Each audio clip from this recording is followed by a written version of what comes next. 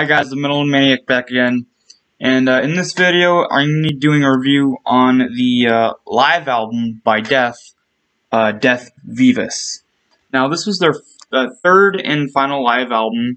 It was released in 1988 during, I guess, the Sound of Perseverance tour, and it's a 2-disc set. There's actually, I guess, 2 different live shows.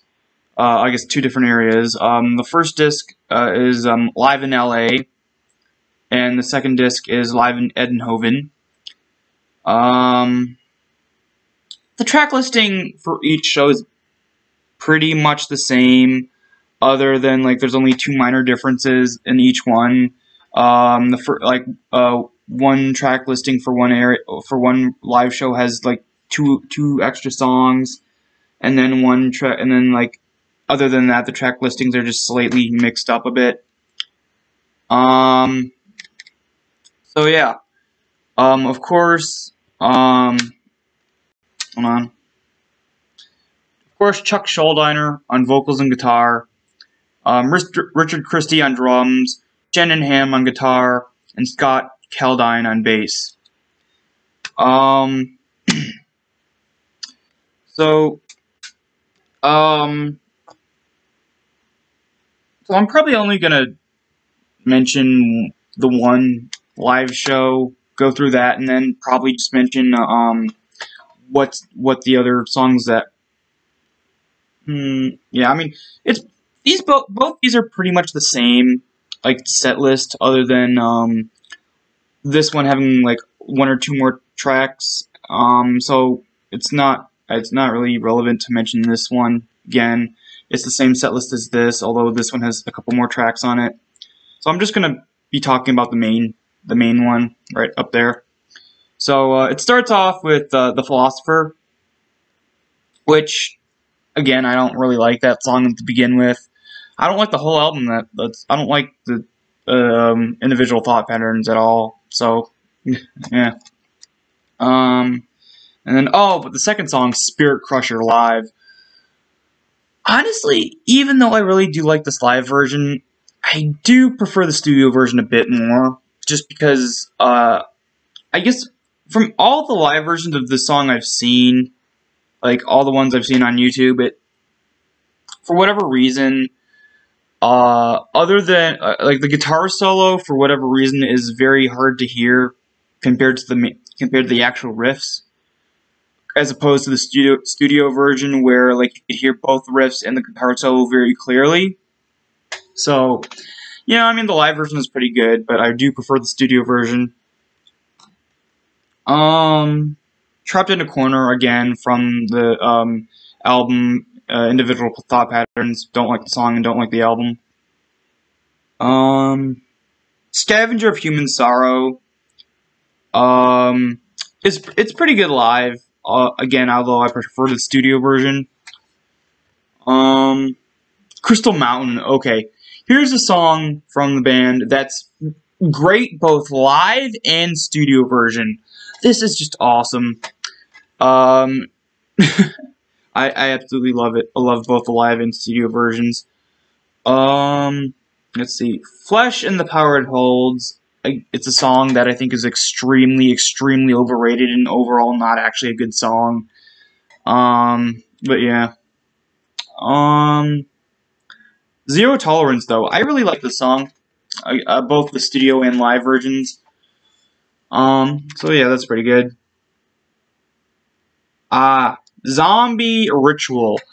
The only song from Scream Bloody Gore that Death ever played live after they toured for the first album. Yeah, very strange. But I'll get more into that as a weird side note later on after this initial review. But yeah, Zombie Ritual live. I don't really enjoy this version or any of the live versions from the 90s. I enjoy the live versions from 87 and 88 because here's the thing.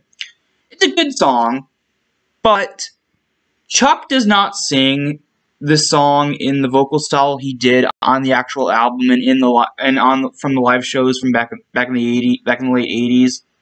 He sings it in the style of vocals he does during the Sound of Perseverance album. And even though his style of vocals I love on that album, those styles, the high ring wraith shrieks, that kind of vocals do not work at all with the earlier songs from the first 2 albums or even the first 3 albums. They just don't. So I don't know why he did that.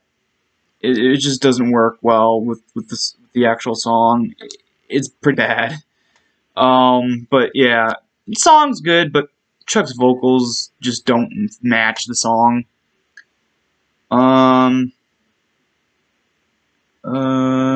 Let's see.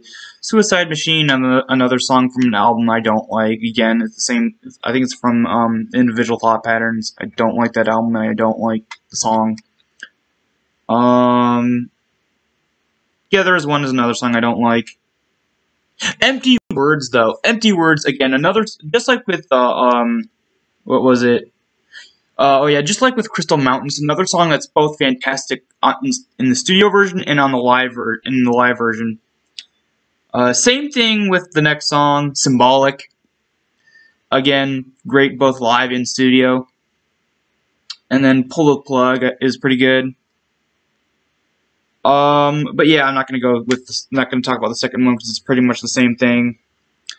I do want to point out that there are some pretty interesting moments between certain songs where Chuck does talk to the crowd. Probably my favorite moment of those is like when he says something along the lines of, "Oh, I'm glad that metal is still alive in 1998. Metal will never die because we're a bunch of stubborn bastards." But yeah, interactions with the crowd like that is always cool on live albums. But yeah, overall. Oh wait, I was gonna mention. Okay, so the thing I was gonna mention earlier that I wanted to mention before I ended this video was the fact that again Death only ever played Zombie Ritual live from like the first 3 albums. Like, I don't know why. No, actually from the first album. Yeah, they played a few songs, I guess, earlier in the early to mid 90s of like Leprosy and Spiritual Healing. But again, with the very first album, they only ever played Zombie Ritual live after, I would say, 88. Not even 88, 87. 87 is like the only time they played a bunch of the songs from the first album live. Other than that, they just didn't. For whatever reason, I don't know. And considering that Evil Dead is a fan favorite song, and you would think that oh, they would play it, but no, they never played Evil Dead live ever. So yeah, that's just a weird sort of thing I wanted to share with you guys, that they never played majority of the songs live after 87. And majority of the songs from the first album anyway. But yeah, overall, it's a pretty decent album. It's not bad, but I think it could have been better. Although I will say it's the best out of the 3 live albums, because the other 2 kind of suck. The mixing's just off. It's just, with both the first and second live albums, those are just really terrible. But with this one, it's actually a lot better. So it's not a great live album, but it's pretty okay. I mean, I'll say it's pretty good. It does have its moments, like really, really awesome moments, but there are a lot of songs on the set list that I just don't really care for. And then when they played Zombie Ritual live, of course, his vocals just didn't match. Like, his style of vocals that he had at that time did not match the song really well. But overall, again, it's pretty good album. I'm gonna give this a 6 out of 10. It could have been a lot better. But it definitely holds up over time.